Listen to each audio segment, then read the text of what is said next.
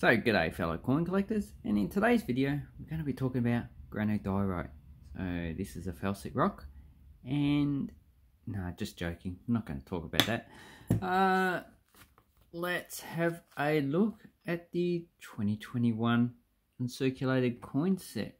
So this has been out for quite a few months, but I've only recently decided to get it because I actually got those coins, the first and last $1 coins. They haven't come yet. They're going to come sometime in February. So I decided to get this set along with it, as well as some of these, but I'll show these in another video.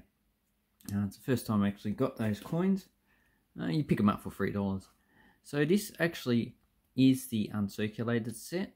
I don't purchase proof sets. Proof sets just don't interest me. I do buy and sell them, and when I do that and I actually get one, I will actually show it on this channel. So as you can see, this actually commemorates the Aboriginal flag. So we've got red, black, yellow, just in case you're colourblind. Actually, I am colourblind. And as you can see, it has some information about the actual flag. It was designed by some guy, and because the Aboriginal flag is copyrighted, this video is actually not going to get monetized. So because most likely is they'll be copyright claimed by the company actually owns the rights to the flag.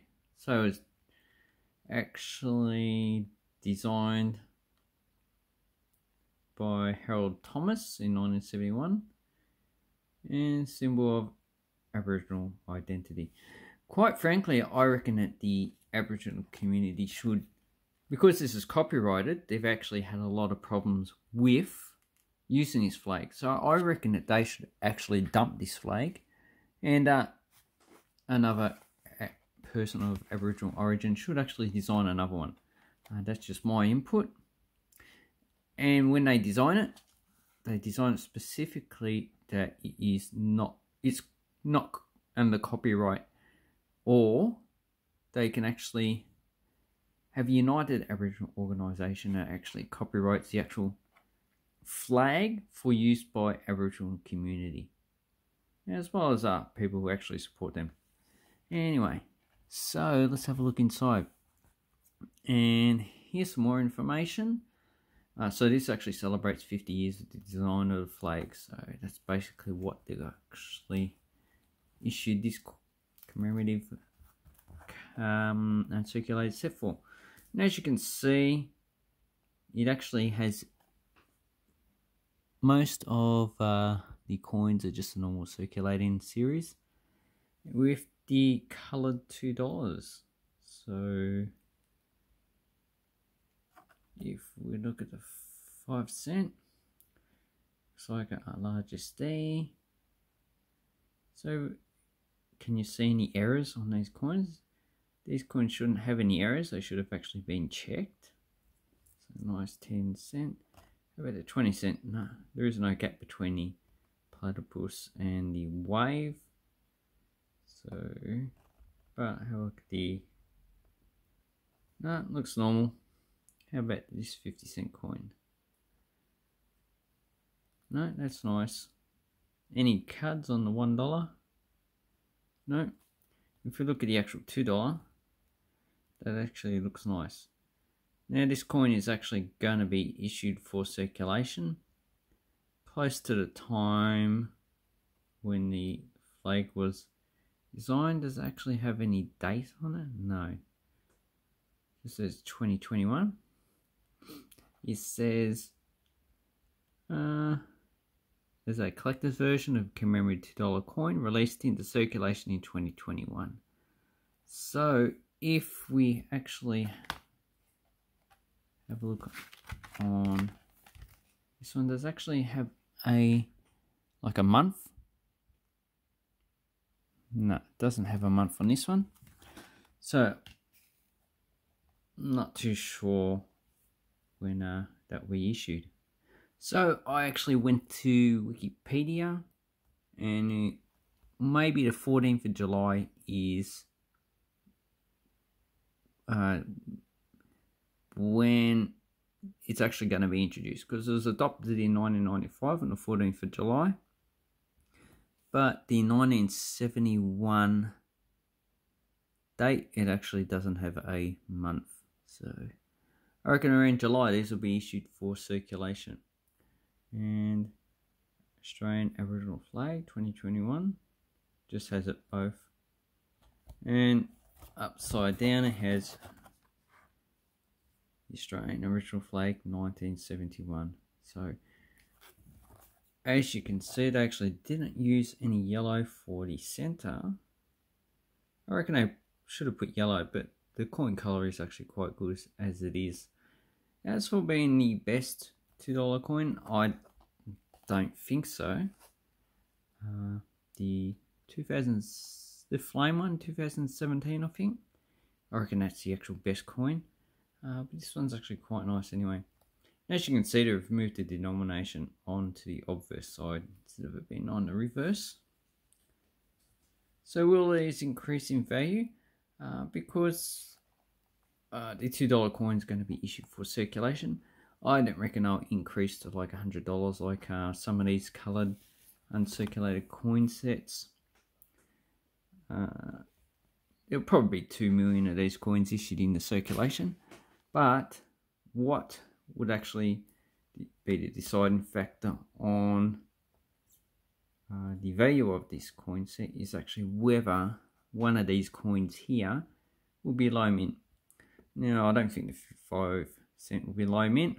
The 10 cent could be, because some years they actually issue like 1 million coins. The 50 cent also could be low mint. 20 cents pretty much never really low mint. They either issue quite a few coins or none at all. 50 cent coin, they either issue very few coins or hell of a lot. Sometimes they don't issue any, like between 1985 and 1993, which they issued pretty few coins. I think 85, 88, 91 and 93 were pretty low mint. Then from 94 they actually started pumping them out again. I reckon 50 cent coins will probably be low mint for the next few years, because they've actually got quite a few in circulation. And the $1, could also be a low mint coin. So those are the 3 coins I reckon that you should really worry about. 2 million, yeah, going to be in circulation, yeah. Everyone's going to have it, yeah. I reckon generally what happens is that after the Royal Australian Mint stops selling these for $25, that will probably at the end of this year, or maybe even next year. They usually increase in price by at least $10. So you generally won't actually lose anything on these sets. It's probably like 30 or 40,000 minted. That's the general numbers so these days. But, you know, quite a nice set. Nothing like getting a beautiful uncirculated coin set for your collection. And this will, oops, where are my other ones? Okay, this will go with all my other sets. So I've got quite a few. So the reason why this will increase in price is because there's actually only 30 or 40,000 of them actually minted. These ones actually didn't increase in price because it's like 120,000 minted. So there's actually quite a lot of, you know, these out there. Even though the 5, 10, 20, most of the coins in this set were not issued for circulation, so pretty low mint anyway. So let me know what you think about this uncirculated coin set. If you want them for investment in the future, for short term, yeah, it's probably good, like 3 or 4 years. You probably get at least $10 to $20 extra out of it. For the long term, if we look at coin sets from 2000, yeah, then they're probably an okay investment for the long term as well, because they're not producing as many as the 1986. These are not a long-term investment or a short-term. You actually lose money on these if you keep it for a long term, so only keep it if you're actually interested in uncirculated coin sets. But this is actually part of our hobby. Some people collect just to collect, some people collect for monetary gain. Me personally, I do both. You know, some things I keep for monetary gain, some things I keep because I actually quite like them, and this is one of them I collect because I quite like them. So I'm not likely to actually make any money on this, but a Bengal presidency 1 rupee, yeah, awesome coin to actually get. So I'd like to say thank you very much for watching my video. I'll leave a link down below to eBay. You can still pick these up for $25. And have an awesome coin and banknote collecting time. Thank you and goodbye.